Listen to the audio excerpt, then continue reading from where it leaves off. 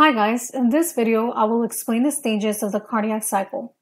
But first I will give you an overview of the heart's anatomy and electrical activity. So the heart is composed of two atriums and two ventricles. Here we see the right atrium.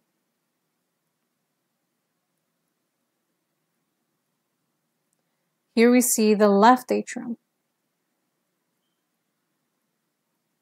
And beneath the atriums we see the ventricles. This is the right ventricle.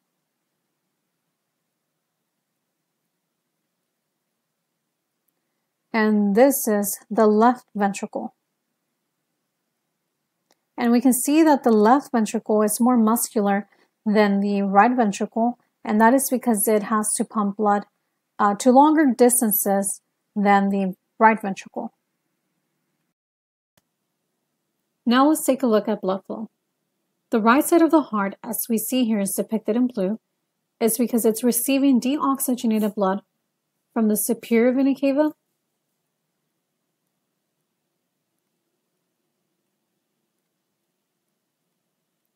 as well as the inferior vena cava.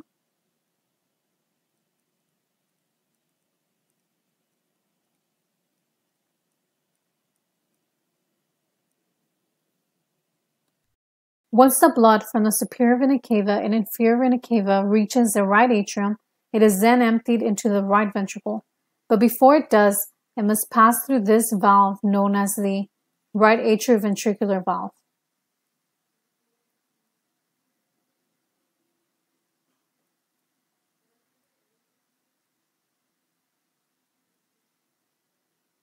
Also known as tricuspid valve. When the right ventricle is filled with the blood coming in from the right atrium, it ejects the blood out into the pulmonary trunk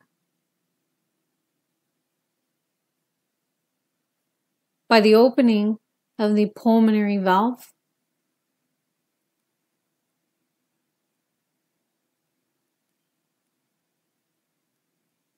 The blood then goes out through the pulmonary arteries. These here are the left pulmonary arteries.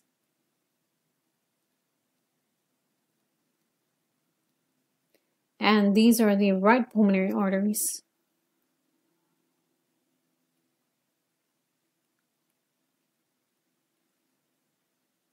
Therefore, both the right and left pulmonary arteries send the blood back to the lungs to be reoxygenated again. Now for the left side of the heart, we see that it's colored in red, and that is because it's receiving oxygenated blood through the pulmonary veins. These here are the left pulmonary veins. And these are known as the right pulmonary veins.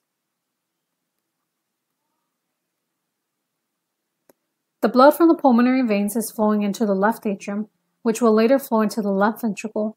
However, this valve, known as the left atrioventricular valve, must first open before the blood can flow through. This valve is also known as the bicuspid valve. When the blood from the left atrium fills in the left ventricle, the left ventricle then pumps the blood through the major artery known as the aorta. This is done by the opening of this valve known as the aortic valve.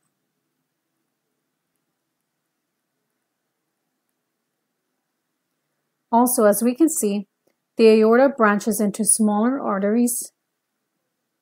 These smaller arteries deliver blood to the upper body,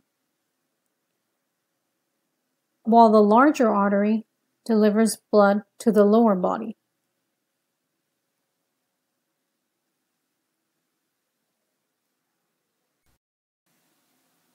At this point, you may be wondering, where does the heart obtain a stimulus for blood pumping? The answer is autorhythmicity. Autorhythmicity is the ability of the heart to generate its own rhythm and contract by itself. In other words, it can generate its own action potentials that trigger contraction without any external stimuli. I will now explain the electrical conduction system of the heart. The heart consists of 5 important autorhythmic fibers, which are fibers that spontaneously generate action potentials. This includes the SA node, which is also known as the pacemaker of the heart. There is also the AV node, which is relatively close to the AV bundle located on the septum.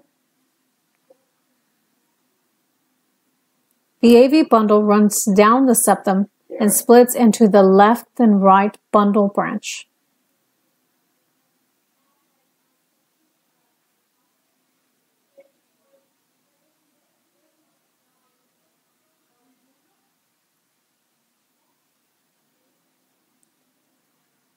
The left and right bundle branch then run down to the apex of the heart and further branch into what are known as the Purkinje fibers. These Purkinje fibers spread throughout the heart of the wall.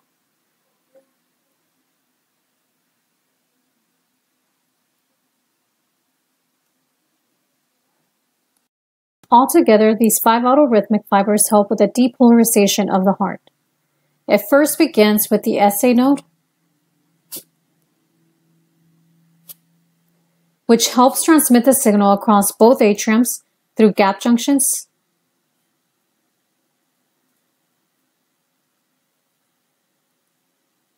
And it also helps transmit the signal to the AV node. The AV node then transmits the signal to the AV bundle, and the AV bundle transmits the signal to the bundle branches, which then runs down to the Purkinje fibers.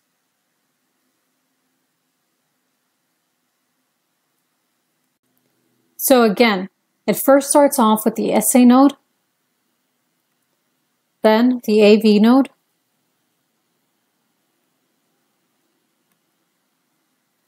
next the AV bundle,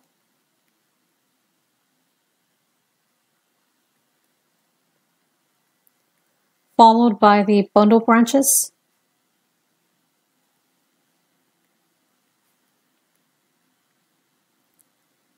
and lastly the Purkinje fibers.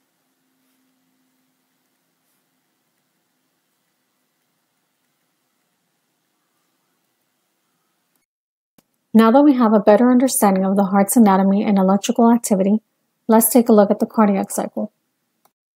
It is worth mentioning that the heart is a double pump, meaning that at the same time that the right side of the heart is pumping deoxygenated blood to the lungs, the left side of the heart is pumping rich oxygenated blood throughout the body. There are 5 phases in the cardiac cycle. The first one is called passive ventricular filling. During this phase, the ventricles are receiving blood from the veins,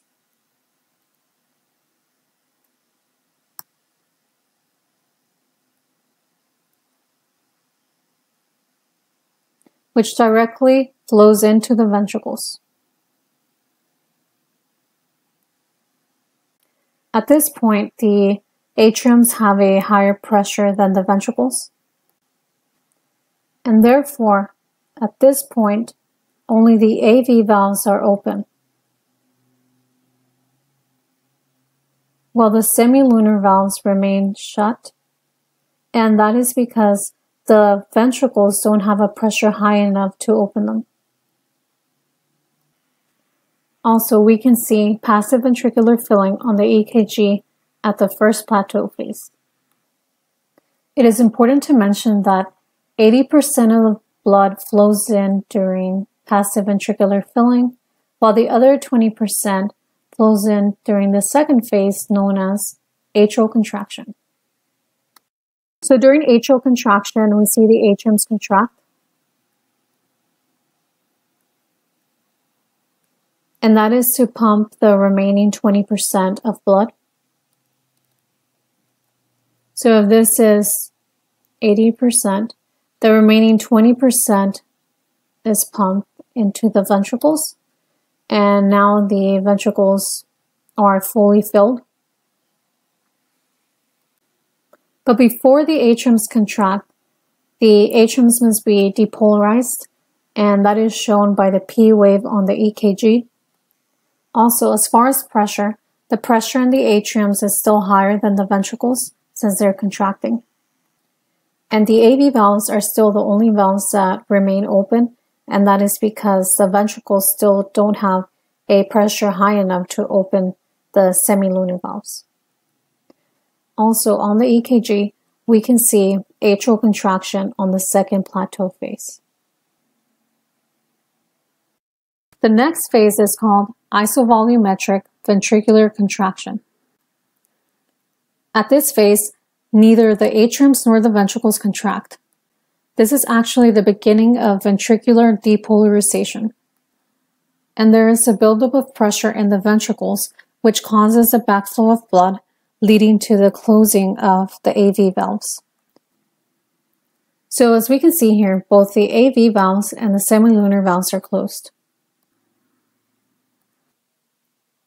This phase is shown within the QRS complex of the EKG. It is actually the R peak. The next stage, as mentioned previously, is ventricular systole. Systole meaning contraction.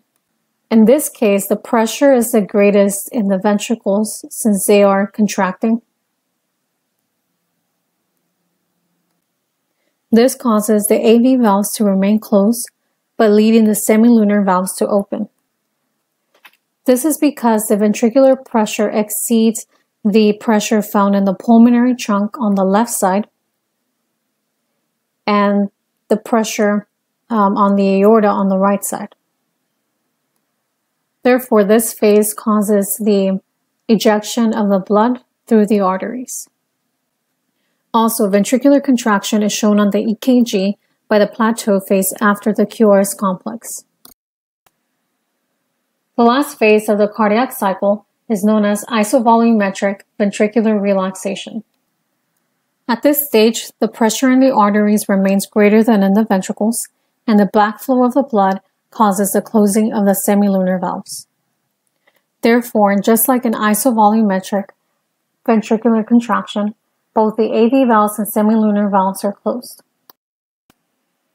An isovolumetric relaxation is shown within the T wave of the EKG. The T wave represents ventricular repolarization. Now let's do a quick recap of the cardiac cycle. The first phase is passive ventricular filling. This is where 80% of the blood in the atriums enters the ventricles.